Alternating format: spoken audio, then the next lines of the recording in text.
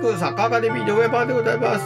ミルク佐藤です。お願いします。こちらでございますよ。ドン。ミルトトプレビュー戦力精査。いやー、プレビューでございますね。そうなんでございます。しっかり戻っていくということなんでしょうね。そうなのよというところで、はい。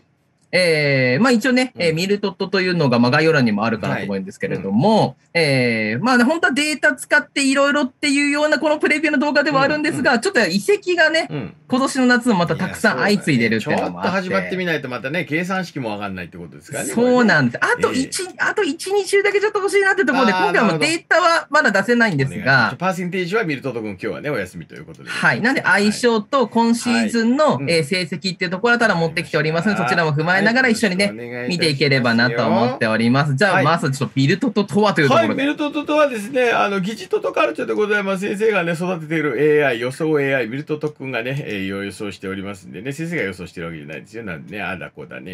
データ的なものとかね。というよりは、このミルトト君 AI 勝率計算方式左下のね、これこっちわからない、この頭一人しかわかんないやつね、先生しかわかんないやつところ一つ見て、勝敗予想楽しんでいただいて、概要欄からですね、右上の漢字、こうやって塗りつぶす予想会に参加できますのでね、ぜひそちらで順位なんかよろしくお願い、URL 踏んでいただければと思います。よろしくお願いしますよ。お願いします。ということで、いくつかピックアップで J1、J2 も全然見ていこうと思います。こちらでございます。まずは J1、ドンと。はいはいはいはい。はい。実はですね、マーさん。今日普段こういうのってもともとね、土曜日とかに出すことも多いんですけど、今日金曜日の朝にこれ出てるはず。金曜日の夜かな出てると思うんですよ。っていうのも、久しぶりに金 J があります。わー、なんかもう金 J っていう言葉も懐かしいね。懐かしいですよね。というか、なんか久しぶりに聞いた気がします。今日の夜は清水対ガンバさんがあったりします。いいね。ミュージシャンは来れない。来れないな、ここは多分。輝かしき時代ですね。あれでもう一回戻ってこないかね。そうなのよね。そうか。ということでね、全部やってると、今回データはないっていうところはあるので、全部やってると多分30分ぐらいの動画になっちゃうと思うから、何試合かだけこうピックアップして、ここちょっと気になるよねっていうところを、まあデータ面も踏まえながらできる限りね、ちょっと喋っていきたいなと。はい、思いますと。まず気になるところとしては、上から3番目ですかね。仙台対横浜 FC というところでしょうか。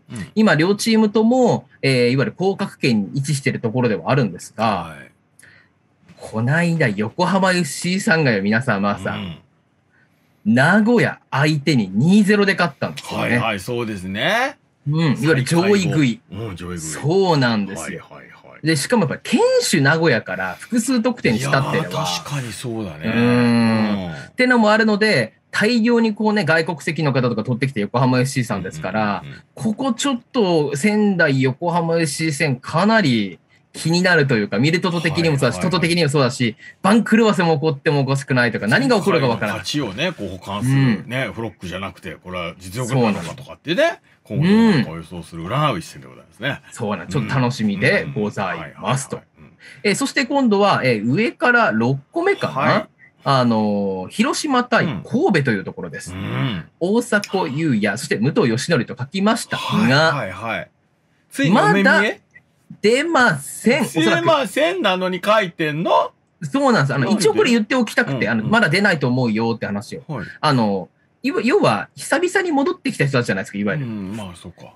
隔離みたいでまだ。あ、なるほど。なんでまだ出れないっぽいんで、広島の方、よかったねっていうところはあるのかな。そうなの、戻ってきたのは最近なんだね。そうなんですよね。ただ、8月12日、まあ、これ収録してる日になるんですけど、3人の発表がなされまして、とは、背番号の発表。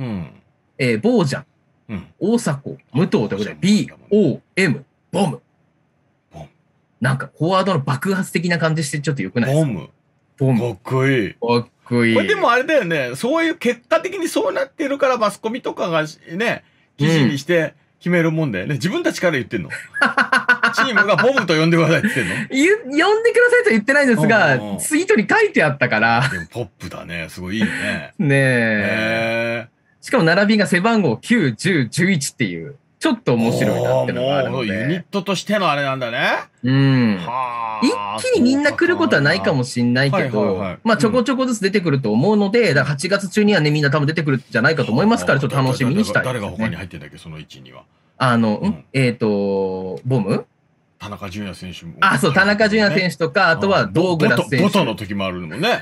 ボデュの時もあるかもしれないね。ドゥムの時もあるかもしれない。ドムの時もあるかもしれないね。さあ、どうなるか。トムの時もあるかもしれないってことね。トムもあるかもしれません。誰だ、トム。すいません、皆さん。いやいや、田中純也、大阪大武藤ですよ。楽しみですね。楽しみですねじゃないよ。ちゃんと処理してくださいよ。田中純也、大阪無糖でトムでしょ。どれでも楽しみじゃないか、組み合わせは。そういうディティール大事にしていかないと。どれだって楽しみでしょ。会話で醸し出すユーモアっていうのはすごいディティール大事にしていかないとさ。じゃあ次でございます。その下で見ていただきたいのがですね、これ我々撮ってるのが、実は、とある試合の収録後に我々これ収録しております。はいはい。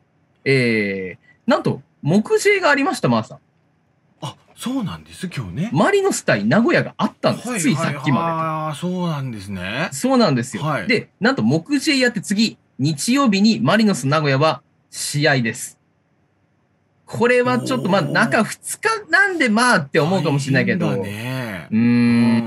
っと連戦だなってのがあるので、ホームでね、両チームともできるってのはあるけど、マリノスも名古屋も。ちょっとそれでも時間空いた大分と湘南の方に、ちょっと優勢なところはあるんじゃないのかなというのが考えられますと。特にやっぱりね、前線時は両チームとも結構入れ替えはしてるんですが、気になるのが、特に名古屋なんですよ。はい。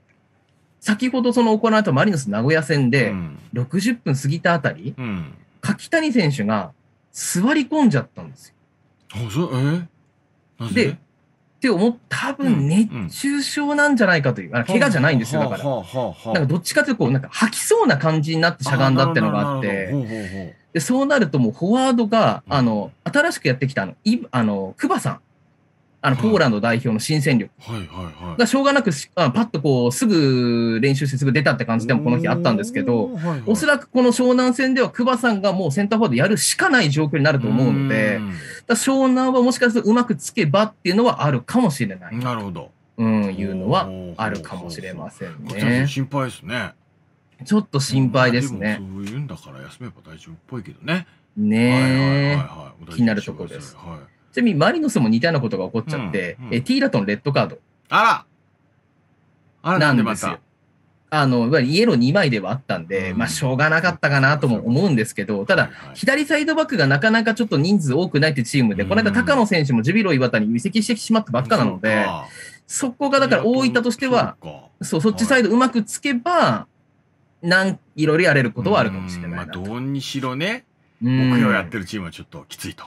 いうことですね。そうなんですよね。ということです。あとはちょっと一番上のところで、ミルトトでは関係ない、外も関係ないんですけど、一番上、これから行われる試合ですね。清水対ガンバというのがあります。ここちょっとポイントになるのはやっぱりね、あの人なんじゃないかと皆さん思うわけですよ。大輝松岡。